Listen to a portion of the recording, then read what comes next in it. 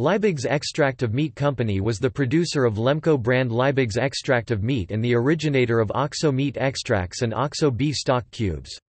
It was named after Baron Justus von Liebig, the 19th-century German organic chemist who developed and promoted a method for industrial production of beef extract. Early development. In 1847, Justus von Liebig developed a concentrated beef extract in hopes of providing a cheap and nutritious meat substitute, extractum carnis Liebig, for those unable to afford the real thing. His method was to trim the fat from the meat, break the meat into small particles, boil it with water to form a liquid of 6 to 8% solids, and then stir it over low heat, until it was reduced to a paste of 80% solids. However, in Europe meat was too expensive to economically supply the necessary raw materials to create the extract. Liebig made his process public, publishing the details in 1847. Liebig clearly stated of his process that the benefit of it should be placed at the command of as large a number of persons as possible by the extension of the manufacture, and consequently a reduction in the cost. A variety of companies produced small batches of meat extract based on Liebig's ideas, often using his name on their products. In 1862, George Christian Guibert, a young German railway engineer visiting Europe, read Liebig's familiar letters on chemistry.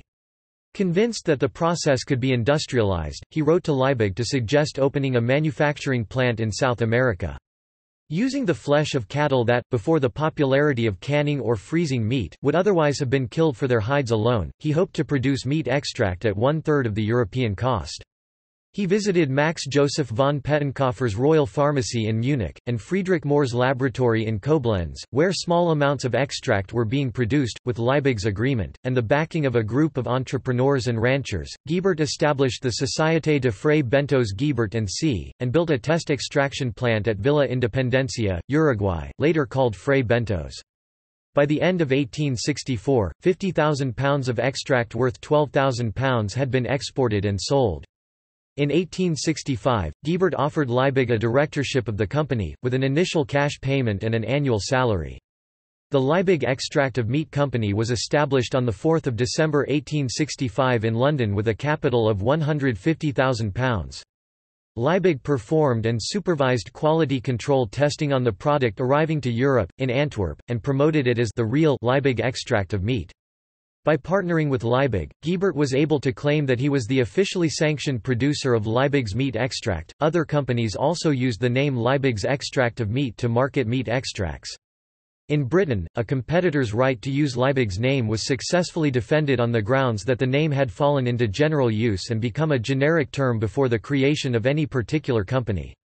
The judge asserted that purchasers must use their eyes, and considered the presentation of the products to be sufficiently different to enable the discriminating consumer to determine which of the products bore Liebig's signature and was supported by Baron Liebig himself.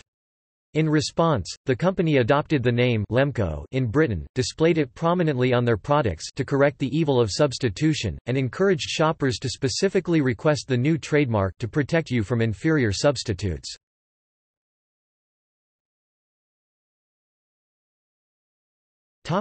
Products. Liebig's meat extract is a molasses-like black spread packaged in an opaque white glass bottle, which contains reduced meat stock and salt 4%. The ratio of meat to meat extract is generally reported to be about 30:1. It takes 30 kg of meat to make 1 kg of extract. The extract was originally promoted for its supposed curative powers and nutritional value as a cheap, nutritious alternative to real meat. As subsequent research brought its nutritional value into question, its convenience and flavorfulness were emphasized, and it was marketed as a comfort food. The product enjoyed immense popularity and became a staple in middle-class European households. By the late 1860s, St Thomas Hospital in London reportedly used 12,000 pots per year of the easily digestible substance. By 1875, 500 tons of the extract were being produced at the Fray Bentos plant each year. It was recommended for soldiers during the American Civil War for its shell stability, ease of transport, and ease of use. It was still used by the Allied forces in World War II. European adventurer Sir Henry Morton Stanley valued it on his trip to Africa. It is still sold by Liebig Benelux. In 1873, Liebig's began producing tinned corned beef, which it sold under the label Fray Bentos. Fray Bentos was trademarked by Liebig in 1881 to market Fray Bentos compressed cooked corned beef. With the introduction of freezer units, the company was eventually able to produce and export frozen and chilled raw meat as well. The amount of food processed and shipped around the world caused the town of Fray Bentos to be called the kitchen of the world. Fray Bentos canned meats, now owned by Baxter's, are still sold in Europe. The brand also offers meat pies, which have been manufactured since 1958. The British tonic wine Wincarnis originally contained Liebig's meat extract and was initially called Liebig's extract of meat and malt wine. The company also worked with English chemist Henry Enfield Roscoe to develop a cheaper meat extract product which it commercialised some years after Liebig's death. OXO was registered as a trademark in many countries.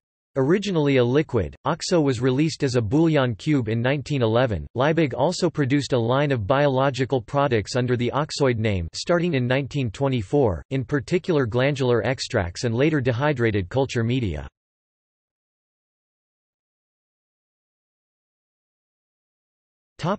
Fray Bentos Industrial Complex. The works and yards at Fray Bentos ranked among the largest industrial complexes in South America and helped usher in the Industrial Revolution there. The city of Fray Bentos grew simultaneously with the factory.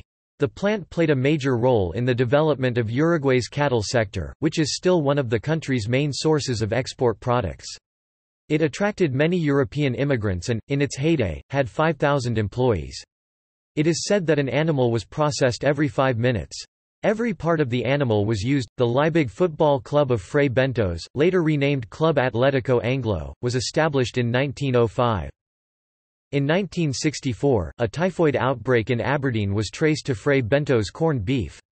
Investigations into the 1964 Aberdeen typhoid outbreak revealed that the cooling water used in the canning process at the plant was not being consistently chlorinated. Meanwhile, Britain's entry into the common market affected trade patterns. These factors combined had a serious negative impact on sales, and in 1971, the complex was given to the Uruguayan government. The plant's viability never recovered and the production ceased completely in 1979, a major blow to the area's residents.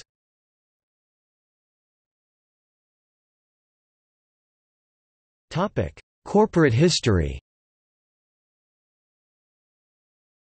In the 1920s, the Liebig's Extract of Meat Company acquired the Oxo Tower Wharf on the south bank of the River Thames in London.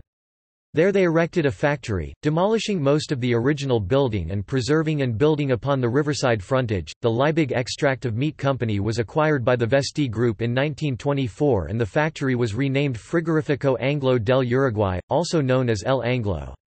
The company's assets included over 2 to 3 million hectares of farmland and herds of cattle in Argentina, Uruguay, Paraguay, Rhodesia, Kenya and South Africa. Liebig merged with Brook Bond in 1968, which was in turn acquired by Unilever in 1984, followed by Campbell's Soup, who sold the UK operation to Premier Foods in 2006. In the meantime, Oxoid had moved to its own facilities in Basingstoke. Oxoid was purchased by Unilever and joined their medical products group as Unipath. In 1997, Oxoid became independent through management buyout and in 2000, PPM Ventures, a subsidiary of Prudential plc, bought a majority stake. In 2004, Oxoid Limited was purchased by Fisher Scientific with the Oxoid board of directors sharing £30 million in cash and company shares. Following the merger of Fisher Scientific with Thermo Electron Corporation in November 2006, Oxoid Limited along with Remel Inc. became the microbiology division of Thermo Fisher Scientific.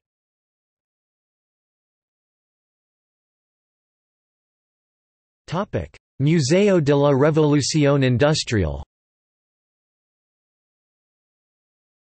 The Museo de la Revolución Industrial, Museum of the Industrial Revolution, is housed in the former works and yards at Fray Bentos. Thousands of people worked in the Frigorifico Anglo del Uruguay, which increased and diversified the use of agricultural products.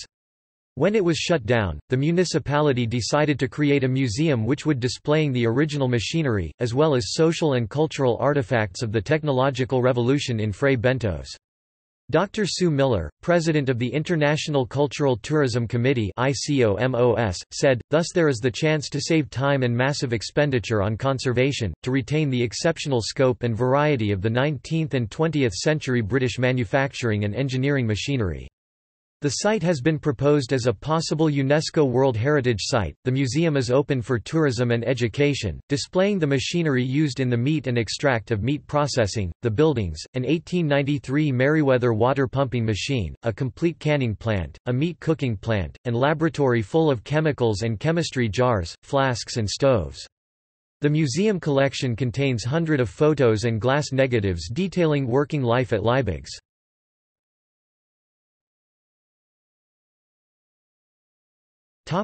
Cookbooks. Liebig's company worked with popular cookery writers in various countries to popularize their products. German cookery writer Henriette de Vries wrote recipes for improved and economic cookery and other cookbooks. Katharina Prato wrote an Austria-Hungarian recipe book, Die praktische Verwertung Kochrecepte 1879. Hannah M. Young was commissioned in England to write a cookbook for the Liebig Company. Her popular cookbook, the Liebig Company's Practical Cookery Book, was published in 1893.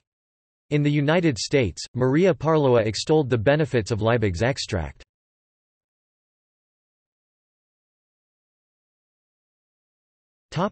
Trading card sets.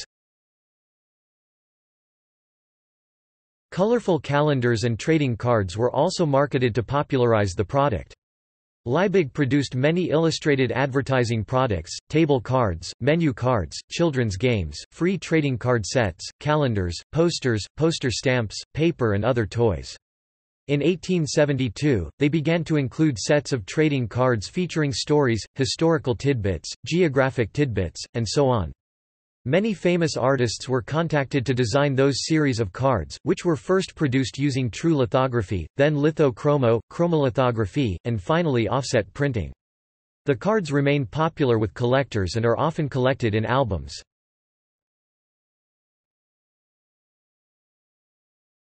Chimistes Celebres trading card set. A set usually consisted of 6 cards, grouped around a particular theme. This example set includes chemists both ancient and modern. One card features Liebig and his laboratory of students.